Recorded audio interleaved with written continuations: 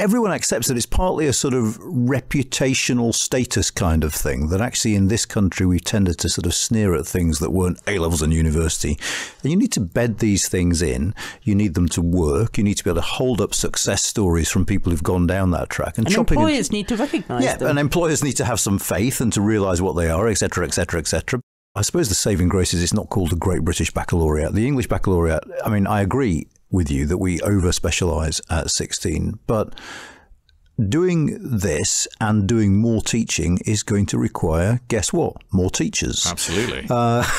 And, you know, we've already touched on the fact that we can't attract them and we can't retain them. So the Prime Minister, as far as I can recall in his speech, said nothing at all about this. I mean, this was a sort of 10-year out policy he was talking about, but yes.